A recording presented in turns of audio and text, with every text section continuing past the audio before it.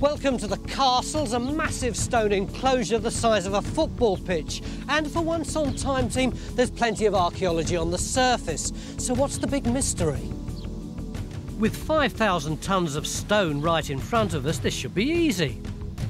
Well, in fact, for hundreds of years, this site's baffled everyone who's seen it. It's been called everything from an Iron Age homestead to a Roman prison to a Dark Age stronghold. So what was it really? When was it built? And who was the king of the castles? We've only got 3 days. Is that enough time to find out? The remains of the castles lie near Hamsterley, 20 miles southwest of Durham in the Wear Valley. Sitting on the side of a hill in a sheep farm, the site's a huge dry stone enclosure measuring approximately 70 by 90 metres. Now overgrown with trees, its crumbling walls still form a monumental structure. But even so, no one knows what it is or when it was built. Do we know anything about this site? Well, the first mention of the site is the 1760 estate map, where it's called the Castles. It's kept that name since that time. About 100 years ago, a local antiquarian excavated the site, and I did a survey a few years back. And neither the antiquarian excavations nor my own survey were able to provide a good date for the site, so it's something of a bit of a mystery. But this is a sheep farm. Why couldn't it just be a sheep pen? It's a bit elaborate for a sheep pen. A massive structure to hold a few sheep in. So what do we do, Phil? Well, I mean, basically, we've got to try and find out what the function is and what the date is. And there's 3 actual places that we can attack. Firstly, there's a ditch that runs all the way round. Now, that ditch might have environmental evidence that will give us some idea. Secondly, we want to target the wall itself and, if possible, the old ground surface that's sealed underneath the wall. Thirdly, we've got the interior, if geophysics can give us any targets. So the team stormed the castles, with our environmental archaeologist Emma beginning to core the enclosure ditch. This is the best place to find organic remains, which might give us crucial dating evidence. While Emma gets her first taste of the site, Stuart's scouring the perimeter of the enclosure to see how the stones stack up in the landscape. And Henry and Phil begin to survey the wall to find a location for a trench. Because if we dig down to the foundations and uncover the ground it was built on, we might reveal some finds to give us a date. I'm just waiting for the satellites for a bit and then I'll get it set out for you, Phil. It's a bit tricky with the trees. So you're holding me up? I'm sorry, I hold everybody up. So you might as well get out of the way then. I'll get a tape measure. Although this massive site has always attracted speculation, bizarrely it's only really been investigated once, in the 1920s by a local antiquarian called Hodgkin. But is his work a help or a hindrance? Do we know much about this antiquarian? His name was Hodgkin. He lived locally. In fact, he lived just over the hill over there. Now, when he was on site, he put a few trenches in. He was looking for internal structures, but he didn't find any, unfortunately. What about finds? No, there was no finds either. But there is a list of local reports of things found in the area. Things like the arm bones of a youngish woman, or fossilized tusks, or a few flints. What about the outside walls? Did he do any work there? Yeah, as you can see, he cleared away a lot of the rubble to expose the facing. And he also exposed this great, fantastic gate here. It's really well preserved. That's great, isn't it? But presumably we don't know what part of the structure is original and what part he just put back. But more importantly, around the back of that wall, he discovered the most amazing guardhouse. Let's have a look. Oh, Mick, have you seen this? Yeah, it's fantastic, isn't it? Is it really a guardhouse? It's very difficult to believe that this is all original, though, isn't it? Well, we have his photos. Right. And the photos do show these openings into this guard chamber. So it looks as if it is original. Yeah, I think it's got to be, but I think the only way we're going to prove it for sure would actually to be dig a hole on the other side, because when you get one guard chamber, you get a matching one on the other side. That's what I want to do next. What, where this gorse bush is? Yeah, well, I think we've got to base it on this bit of wall here. Yeah. And just go back there. Tell you what, we can tell people where to put the trenches in. There's going to be a heck of a lot of stone shifting, isn't there? We'll just mark it up and slope off. Unmanly. So we're putting in a trench on the eastern side by the entrance to the enclosure to see if there is another guardhouse. If we find one, it'll tell us if the existing chamber's original and give us an architectural clue to the castle's date and function. Now we're moving. Laying siege to the entrance, the archaeologists flex their muscles, beginning to shift the mountains of tumbled stone. Do you know what? They'd have had to have done this in reverse when they were building it. We're also putting in another trench across the north wall, hoping to learn more about its construction and locate the early ground surface and datable artefacts. By digging on this side, we've got less stone to shift, since the wall's least built up here.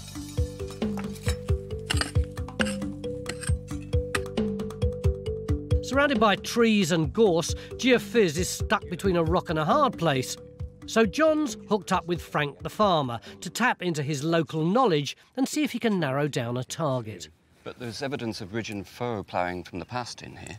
Well, I would say the ridge and furrow would be done in the 1800s. They've left this area in the middle. I would say the reason they have left it was because they've obviously hit an obstruction. In Hodgkin's report, he claimed that they dumped stones in the central area here when they'd cleared it because it was so wet. But if you're clearing land, you wouldn't put your stones right in the middle. You'd go to the side. You go to the periphery, especially when you've got all this area to dump your stones on.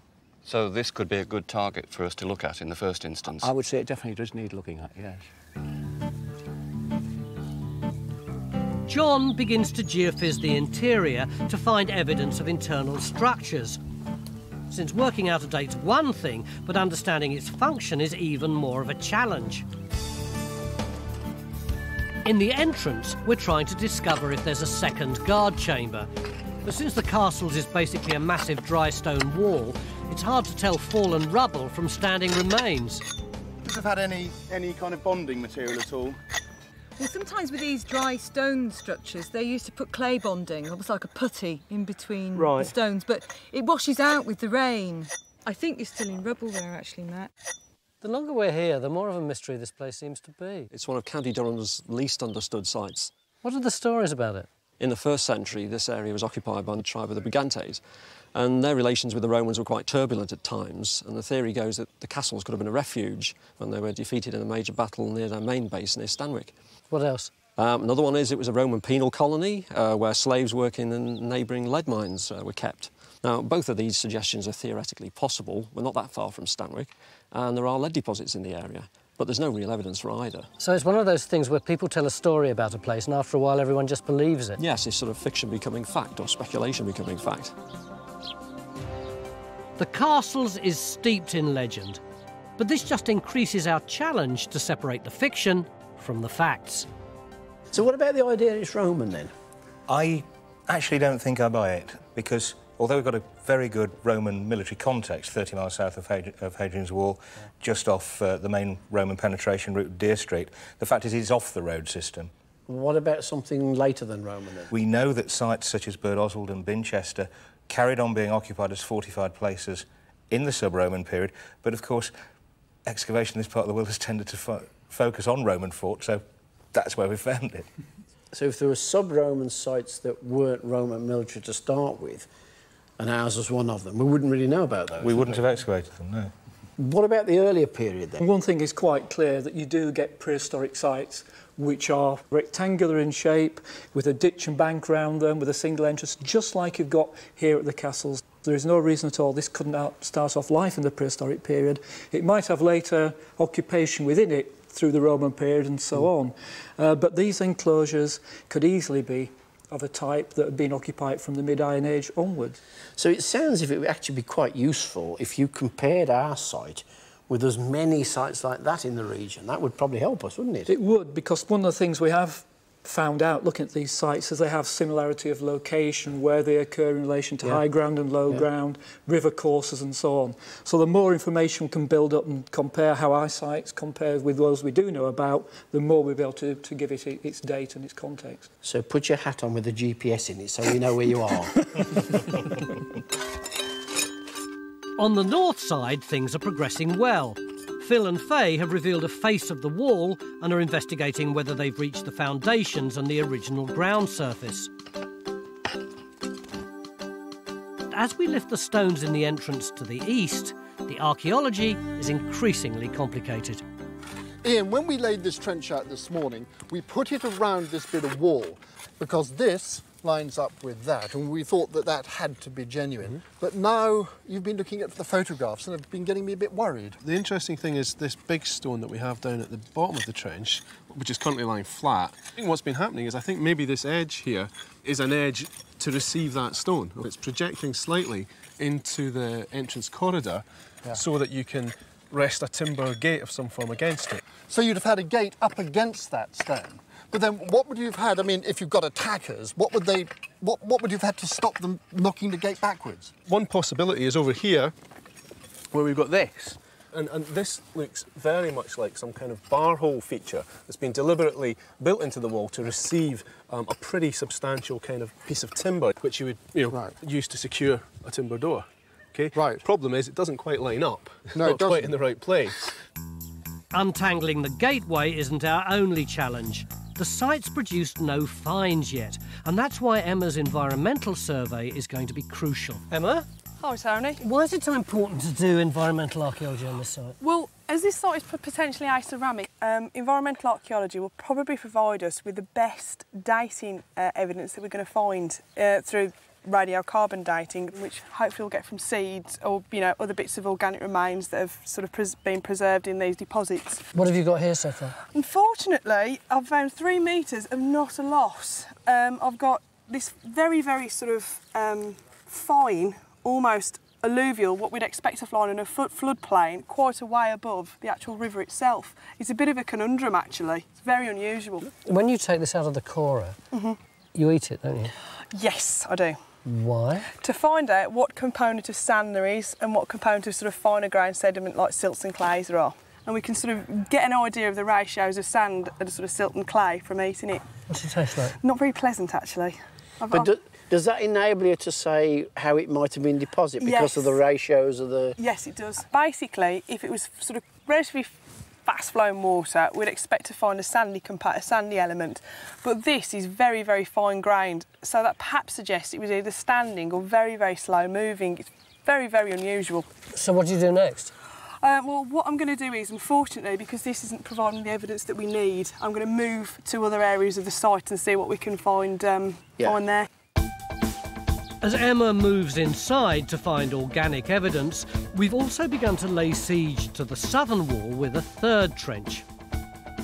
Since it's more built up here, this will increase our chances of revealing a well-preserved section of wall.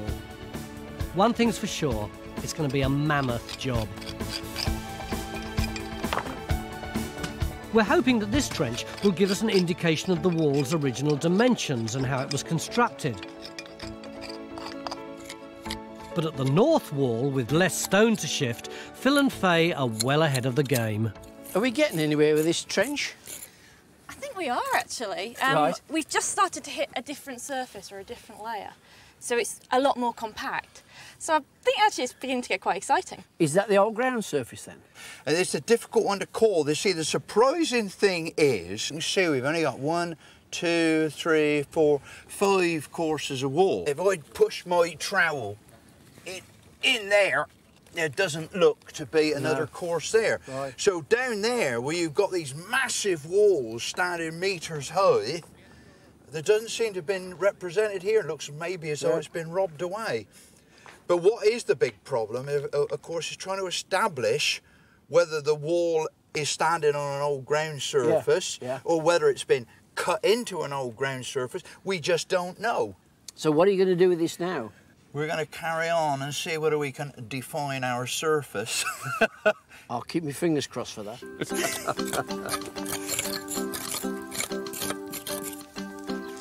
It's nearly end of day 1, and as work continues on the walls, we're also clearing the interior to enable geophys to survey inside to see if they can find evidence of settlement. Have we got a guardhouse, Francis? No, we don't, Tony, and we can be reasonably certain about that, and it's taken us all afternoon to sort it out. And the answer lies in these ancient photos that Ian's got. Yeah, I mean, basically, it comes down to this large stone here. We can see from this photo, which was taken in the 1920s, that this stone would have been upright. And if it was upright, it would have sat against this edge that's just come up in the trench down here. Now, that means that this edge, which previously we were pretty confident about, is completely fake. It's been rebuilt. But this is a huge stone, isn't it? There's nothing else like it on the site. If you're saying it's standing up like that, that implies something rather more than a domestic dwelling or something. It looks like defence to me. I think so, and it wasn't just sort of flush with the gateway. It would have stuck out, probably to hold something like a wooden gate. But if this isn't the guardhouse, what about that one there? Is that real? Yes, we're very happy about that. We need to know more about it, but that's real, yes. I think we've actually cracked what this site's about. I mean, this is massive defence. I mean, there's even a slot there for a gate. You know, this is an entranceway that's protecting everything that's going on in there. OK, fair enough. I buy the fact that we're narrowing down our options. But what really excites me is what on earth was this place for? And in order to find that out, tomorrow we're going to go into here and start digging right in the very middle. Beginning of day 2 here at the castles in County Durham, and we're surrounded by this massive stone structure, which is a real archaeological mystery. Yesterday we investigated the outside walls, but if we want to know what this place was and how old it is, then we're going to have to explore the middle, aren't we?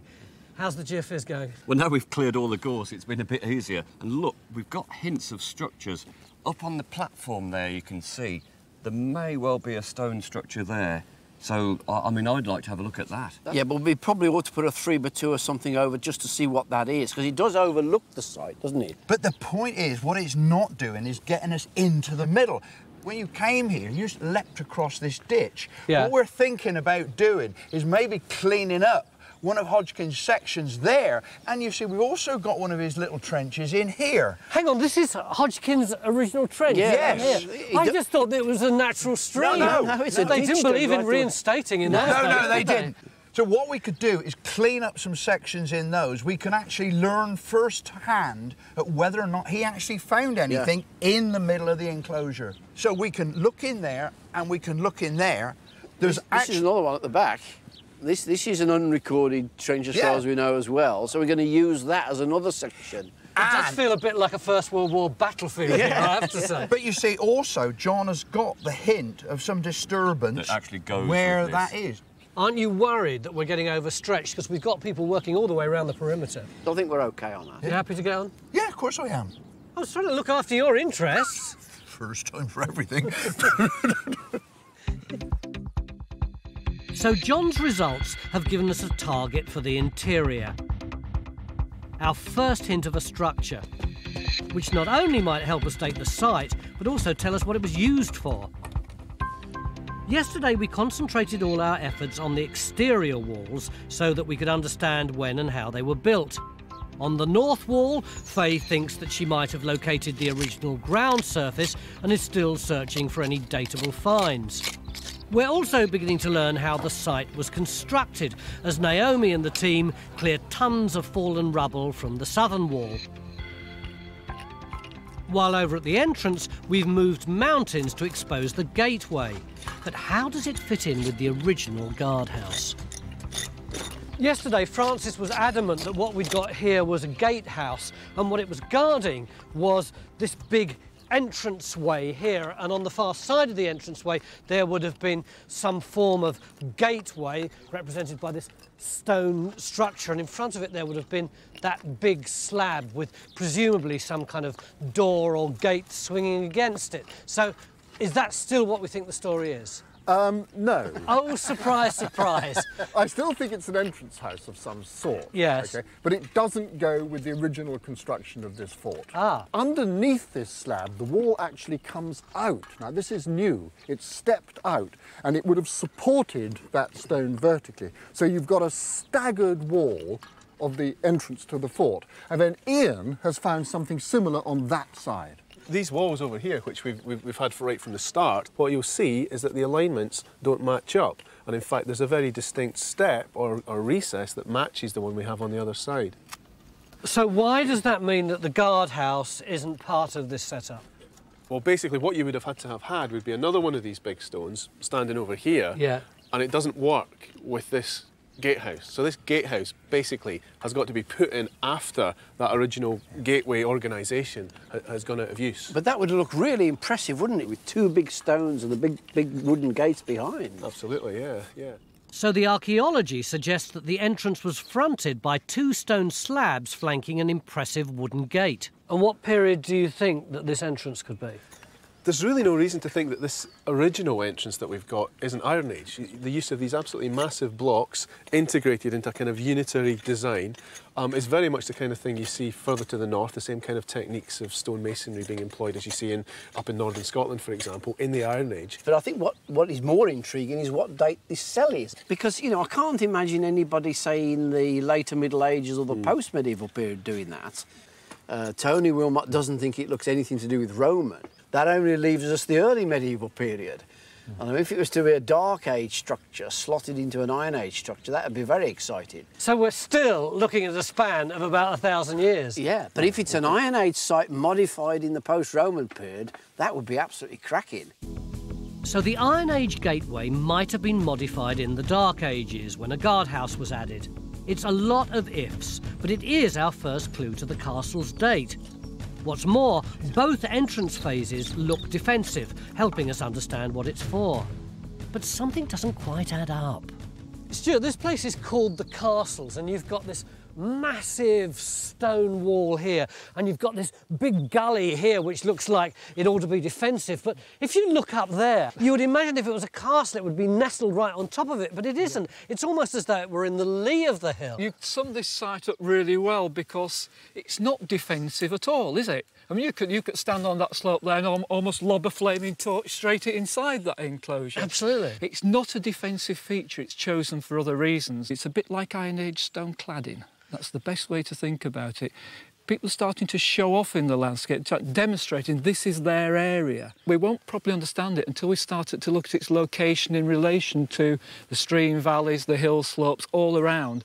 It's called the Castles rather than the castle. Do you think originally it would have been lots of separate structures? No, I think that's a red herring to some extent. It's just how farmers refer to things that they didn't quite understand. It looks like a collapsed castle to them, so they call it the Castles. It's of no significance whatsoever, that name. In the interior, the archaeologists have opened 2 more trenches on the site of the antiquarian's old excavations. Their central position is the most likely place for occupation. Hodgkin had found stones here, and we want to check out whether they could be evidence of structures. As the new trenches get underway, our north wall trench has come to its end. So I see Naomi's doing the recording here. Does that mean we've finished with this trench now? Yep, we're closing this trench up. So what did you decide in the end? Well, actually it's really interesting. What we've actually got is them using the natural slope. So here, what Naomi's sitting on is actually the natural.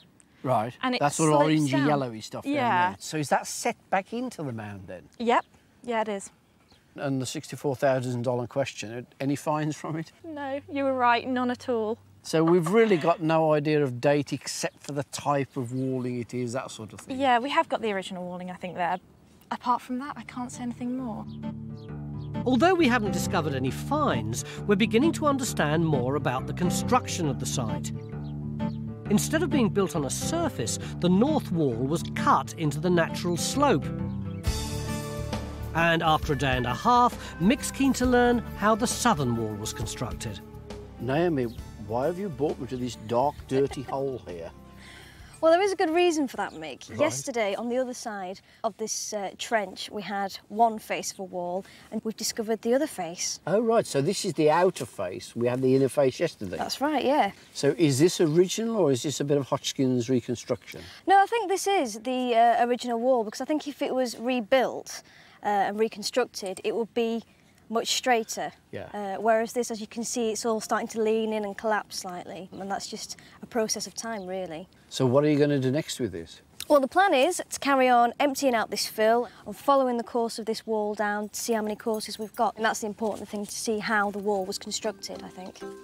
To help us learn as much as we can about the construction of the walls, we've called in a stone expert to survey them. About 60 mil.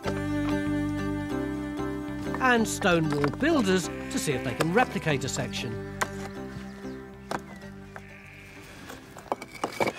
This is an absolute work of art. How do you compare your work with their work? They put stone on that way, what we call tracing work. We would put stone in that way, and we call that end in, end out. So that's actually given it a lot of tail into the wall and really strengthening the wall? Yes, that's right. We would normally build what we call a batter. Right. It would be 2 foot wide at the bottom and 1 foot wide at the top beneath the coping stone. Now for these walls and the walls we're replicating, they've built it, as far as we can tell, nearly vertical. There may be a very slight slope, but nowadays we would build at a batter and we would say that was stronger. In the entrance, we've finally uncovered our first find. But sadly, it's not ancient. Dating evidence? Dating evidence. I think dating evidence for a rather festive excavation, don't you? What would you say? Port or Madeira? Oh, something like that, isn't it? Yeah. Why did we put this trench in? Well, this is slap bang in the middle of that big geophysical anomaly that John picked up. And we actually positioned the trench so that we thought there was going to be a wall line going slap bang through the middle there. I can't see a wall line. No, it doesn't look like there's anything here. What about the trench down there? Yeah, well, come down and have a look at it. Well, there doesn't seem to be much more in this one. Well, you see, the idea of putting this one in is working on the assumption, as Francis said. Here we are in an Iron Age enclosure. Where is the most likely place for the building to be? Now, if you look back through there, we are slap bang in line with the main entrance. And in fact, we are slap bang in the middle of the enclosure, which is the most likely place for the high status building. Now, if we assume that anybody but Mr. and Mrs. Clean and Tidy was living here, you'd expect to find some traces that they lived here. But we know there was ploughing here. Couldn't it be ploughed out? This trench is placed on a ridge, so the archaeology is more likely to be preserved underneath it, and the furrows are on either side. In nearly 6,000 square metres of enclosure, we still haven't found any dating evidence. So have things finally hit rock bottom? Let me give you some figures.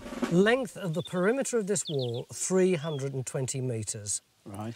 Width of this wall, 5 metres. Right.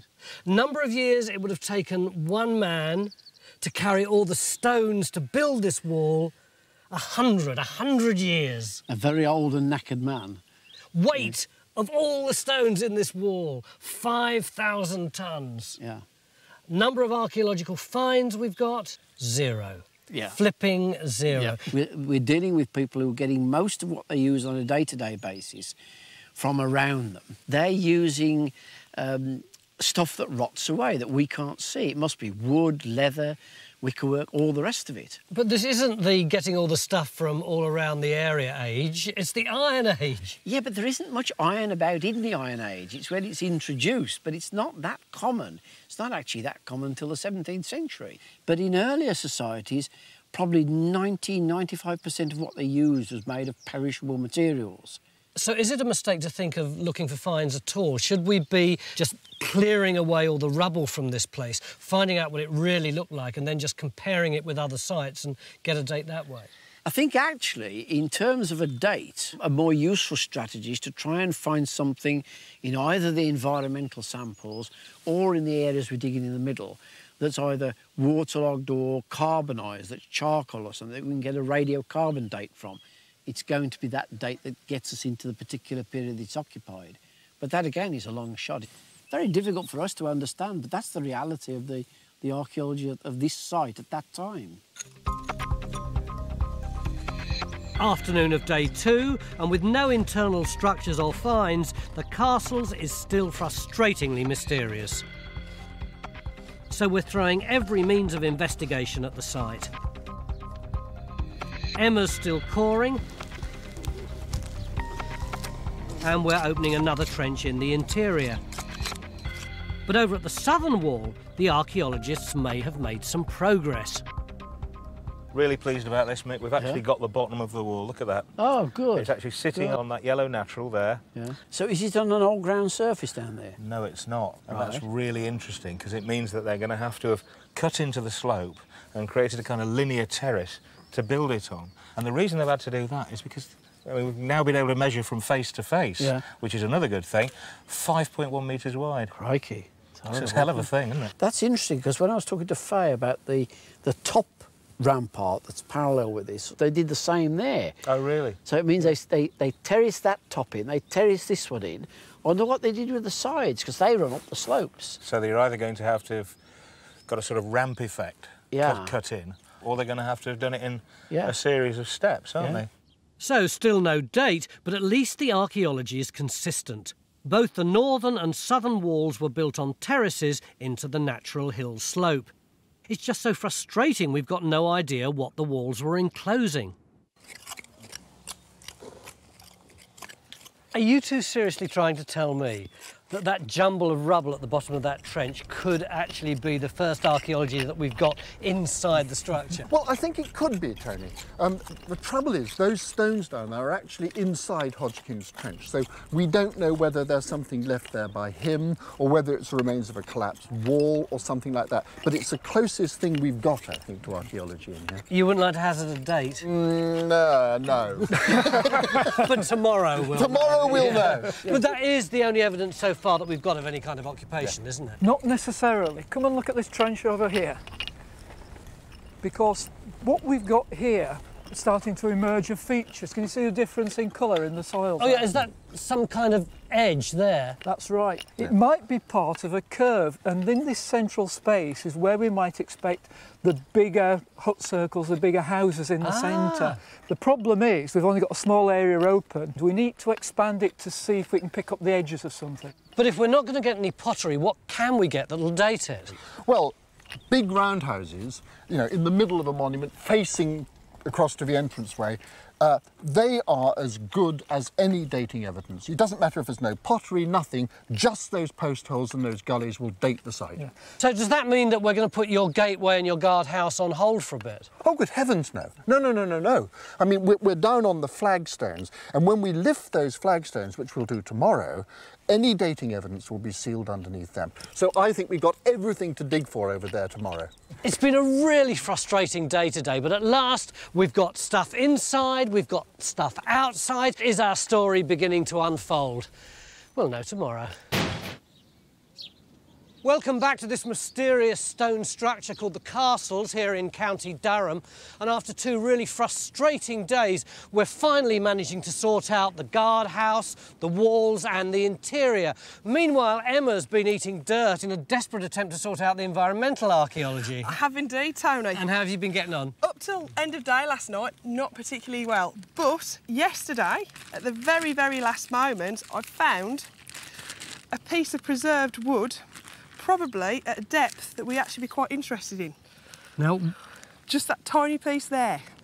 What is it about this piece of wood then that's so significant? That piece of wood lets me know that there might be seeds and insects that I can use to sort of establish what was happening when this site was occupied. So what are you going to do with this now? I'm going to take it to the river and I'm going to process a sample and we'll see what we get. So, beginning of day 3, and finally we might be able to date the castles. While working with 6,000 tonnes of stone, it could be a few grams of organic material which will give us an answer. We're also beginning to expose more stonework in the interior to reveal its function. There's a lot of archaeologists in a relatively small space. What's going on? This middle area has suddenly got more exciting, and so we've brought a lot of people in to help with it. What's so exciting? Well, the main thing is that big spread of blue clay that we had we thought in the middle of the house there. It's turned out to be a tree throw pit. That's not very exciting. What about the post hole? Yes, it's a feature, and it may be a post hole. This excitement is almost defined by the lack of anything exciting. But Tony, over here is real excitement. Oh, well, these stones, there's so many more of them now, aren't there? Well, yes, Tony, but the key thing is the stones over there, they're well bedded in. And look, they form a distinct curve. That looks like a semicircle. You've got a curve of stones, and that can only mean one thing. What? A roundhouse? A roundhouse. What do we need to find in order to prove that it's a roundhouse? We need to find that there's occupation in the middle, and that's why we're stripping this area over here. What might we find, Francis? Well, if this is the centre of the roundhouse, then you're going to get a hearth, or with any luck, you might get a sort of spread of ash from the hearth. But there'll be something here. I mean, we're keeping our fingers crossed. This is our last chance. We've got to go for it. It's our last throw of the dice to see if we can actually find this in the middle. So it's possible that we've got a roundhouse in the centre of the enclosure. But how does that fit in with the idea that the site's Iron Age? It seems to me that from everything the archaeologists have been saying, you've all pretty well concluded that this structure's Iron Age, or at least the first phases. Is that fair? Yeah, I think that's pretty much right. I mean, everything we're seeing from the architecture, the nature of the stone walls and the lack of finds really from the interior, all of that points to an Iron Age site. What do you think it would have originally looked like?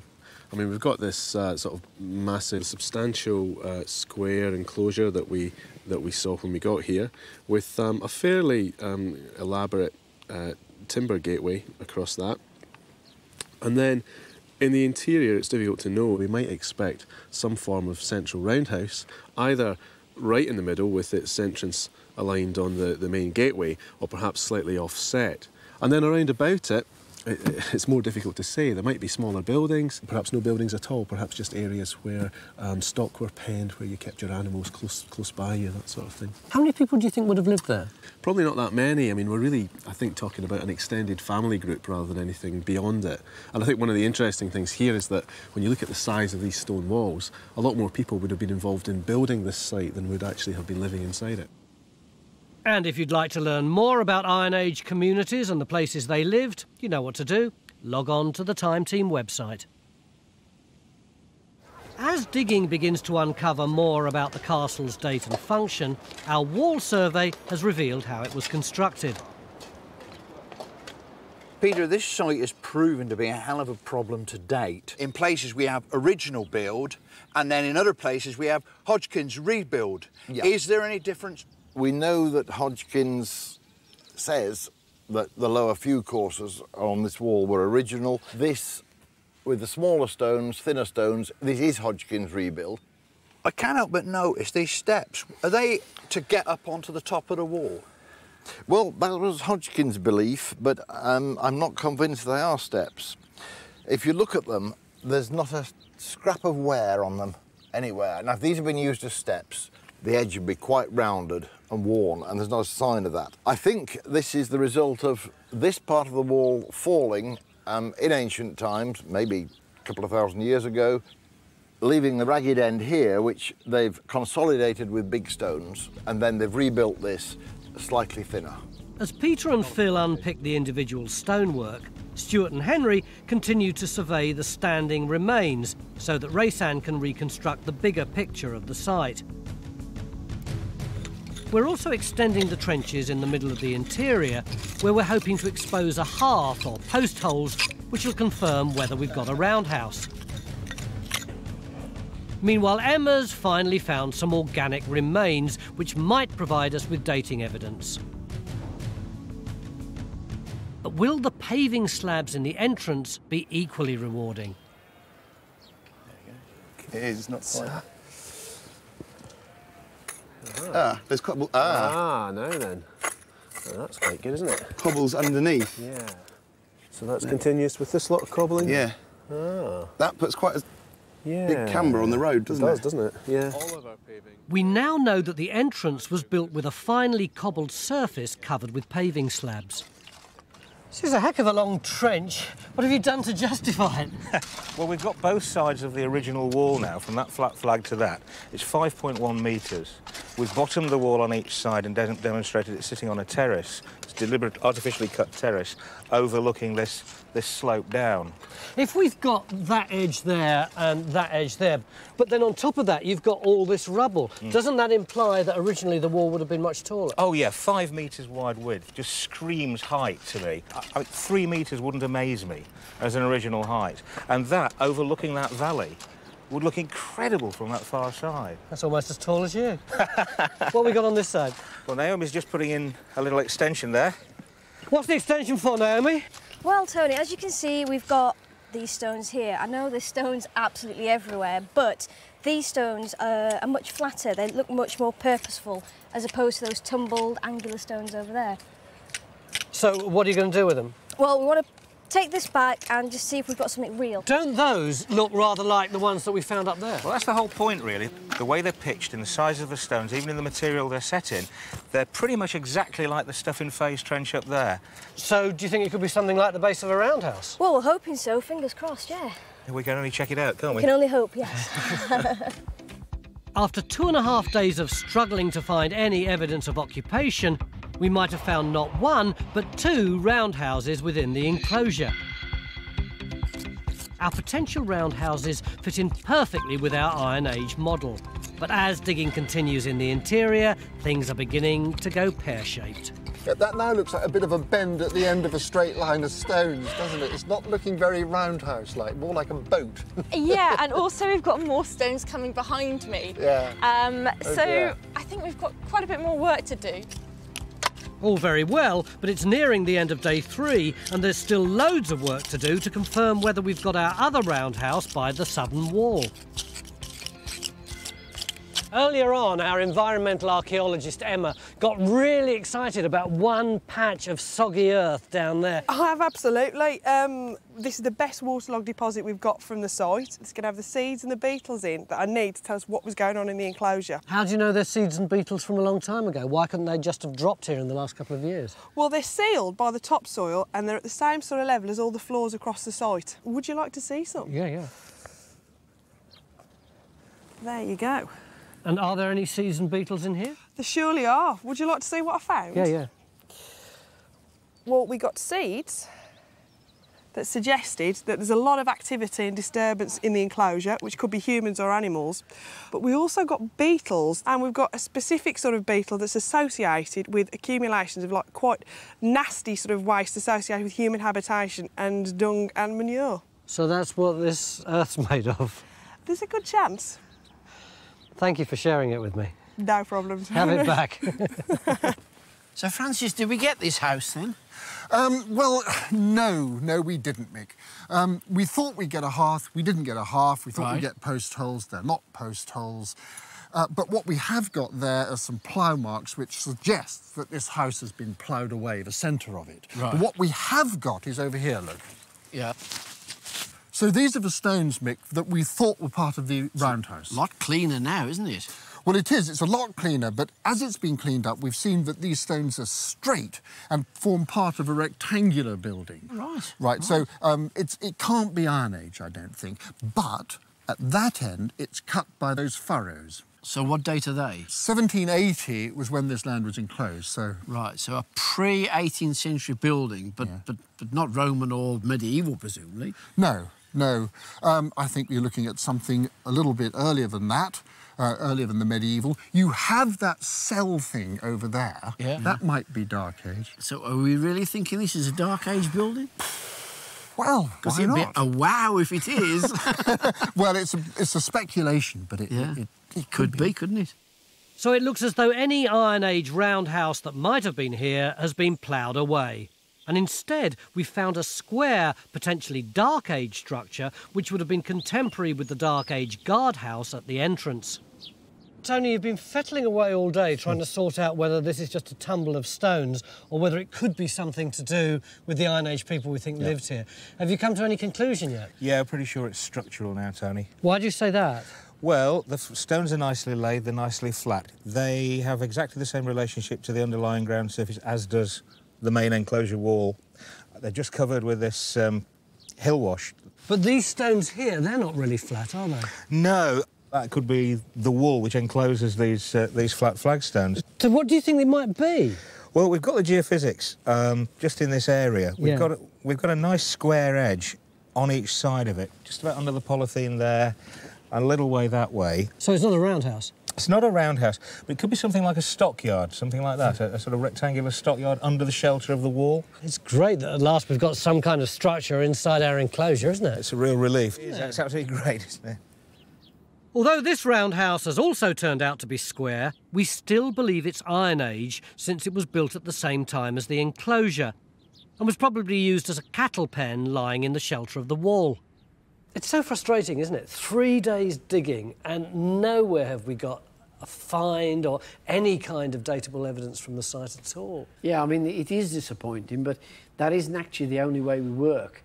When you come to a site like this and work on a project like this, there's all sorts of other things you can use. The comparative size and shape of the site itself. You look at its position in the landscape and see if that tells you anything.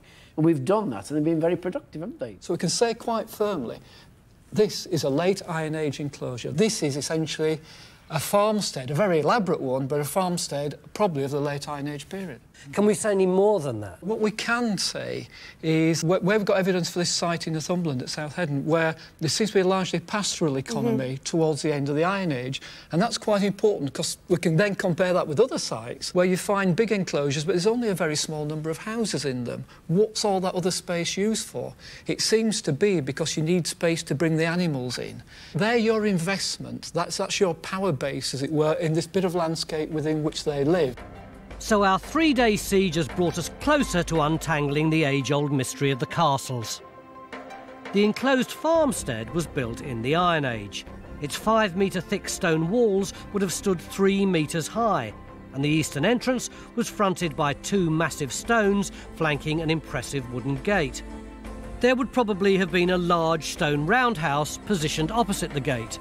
Stone cattle enclosures were built in the shelter of the walls, which would have protected the livestock.